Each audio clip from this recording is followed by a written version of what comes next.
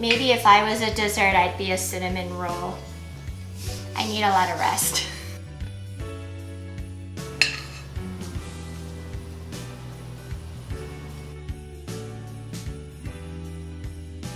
Hi, thanks for joining Friends Test Kitchen, where we scour the internet and look through magazines and any place where we can find a great recipe where Kat and I can test it for you with our pretty good kitchen skills so you can decide if it's something you want to make at home for yourself. Today we're in for a treat. We are making something sweet by Ree Drummond. We are making cinnamon rolls, and I know that coming around the holiday times, people like to make this as a treat, even for breakfast on Christmas Day, for some of you lucky families. And for the details of the recipe, just look at the link below in the description. And if this is your first time, or if you haven't subscribed yet, just hit the subscribe button and you would totally make our day.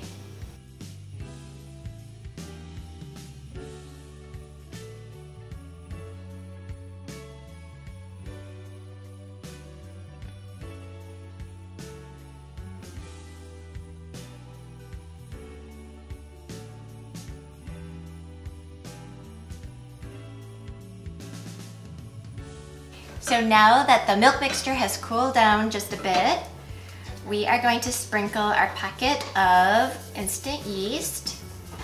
And it says to just let it sit on top. So Kat, I don't think we're supposed to mix it in. I think we just sprinkle and just leave it on for 1 minute. Okay, so this is a lot of flour, but it's actually not the entire amount that Ree Drummond has told us. So her recipe can make, I think it said like 7 or 8 pans of cinnamon buns, and Gina and I were like, what are we gonna do with all that? So we cut it in half, and so we'll probably have 3 pans, which is still a lot, and just give one away to a neighbor or to maybe, you know, a relative that stops by. So don't call us out on it. It's just half the recipe, and we just exactly cut everything in half. I love Ree Drummond's recipes because they're so easy and it's not scary, except she does a lot of these things where she says, or whatever you like, or sure, a little more doesn't hurt, or a lot. And it's always like, no, I need to know how much. Because in the recipe it said a lot of butter. And I'm like, what does that mean? And if you scroll down to all her pictures, as she gives you step-by-steps, she says a stick of butter. And it was like, why wasn't that in the actual ingredient list? So right, just say stick of butter. Yeah, so she's fun, but it's also like, it's too fun. I really need to know. All right, Kat, so mine is a little bit lumpy and gooey. Yep. Like how does yours look? But it does pick up the stuff on the side of the bowl when I mix it. Okay, so I don't know when I'm supposed to stop, but I'm gonna stop early. And we are going to cover this up with a kitchen towel, and we're gonna let it sit for 1 hour, and then we will be ready to add some of the other things to it, and then roll this out, put a lot of butter, like Ree Drummond said, and make this yummy.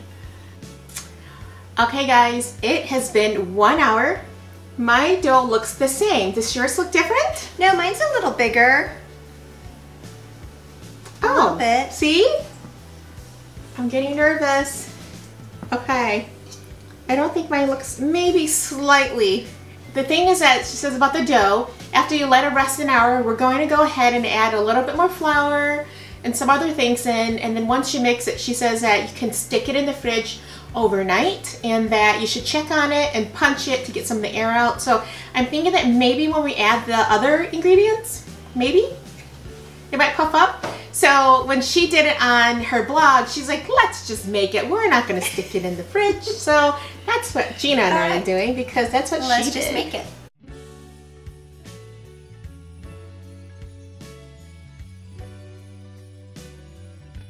How's it going on your end? My spatula is like bending. Oh. Okay. Well, that's why you need one of these. Our spatula. Yes, big one. You were smart. I'm going to use my hands. Woo!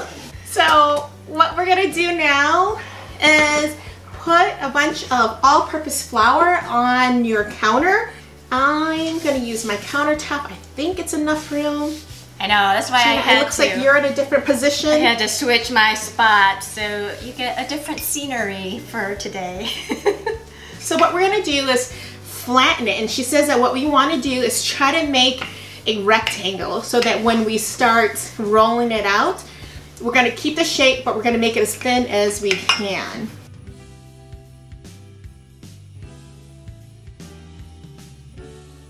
So I'm gonna pour a whole stick of melted butter on the top of this dough.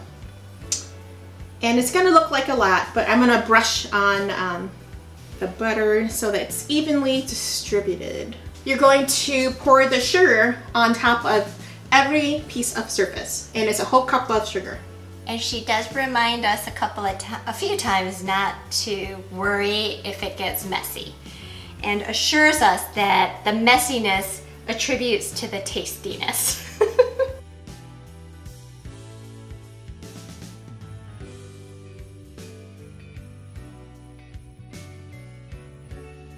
But she did say that we have to, not to be shy with the cinnamon because, this is a cinnamon bun. Cinnamon bun. Like it. So as Gina is shaking, we are going to start folding the dough. And she says that it's easiest to fold the dough towards you and to keep it as tight as you can.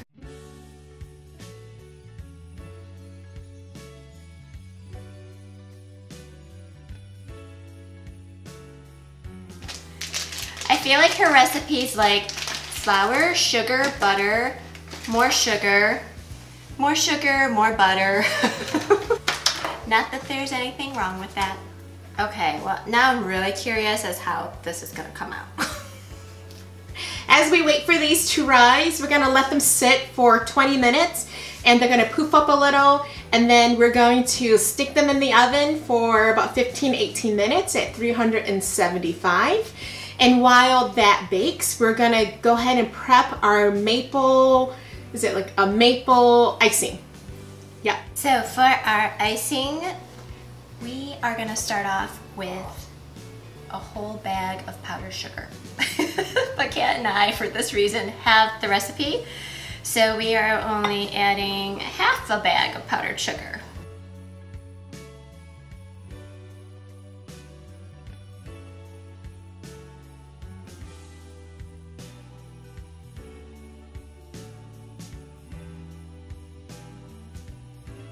I thought this is a lot of icing, but it doesn't look like it. But it is so yummy looking. Guys, look at this. Just a big pool of icing. Okay, I'm gonna get a plate and a fork, and Gina, let's do a taste test. Okay. Ready, set, go? Okay.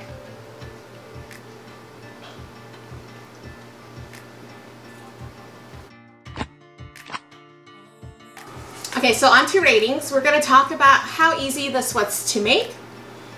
On a scale of 1 to 5, 1 being super hard and 5 being super easy peasy. Give it a 3. Ooh, a 4. I was thinking about a 3. But I didn't know how to rate it. I was thinking a 3. It's just a lot of little steps, and I felt like I kept having to, I probably read that recipe like 6 times as we were making it, just because I was afraid I was gonna miss something. So now, scale of 1 to 5 for taste, 1 being awful, 5 being just so yummy. Ready, set, go. No surprise. What? A 4? A 4. What do you have against butter and sugar? Powdered sugar. I just didn't think it was amazing. I thought it was good. I think that maybe it's because I'm biased towards Cinnabon, because that is just so delicious. There wasn't like a lot of like flavor to it. It's sweet, it's doughy, but I feel like, I don't know. I wish you could try mine. I don't eat this at home, so for me, I don't eat it a lot. It's a treat. But I taste a lot of flavor. I taste the cinnamon and the butter, and I feel like the bread rose and it's not too dry. It's like not, it's just cooked just right. But it's still good, and if someone gave this to me as a Christmas present so that I can like have cinnamon buns ready for breakfast on Christmas morning, I would be so thankful. Yeah, I would say if Christmas was edible, this would be Christmas. So thanks for joining us this week. We're so excited to try these new recipes with you guys. It's Christmas and this is a great Christmas treat or Christmas breakfast. So Gina and I are excited to see you guys next week. So make sure you tune in. Bye.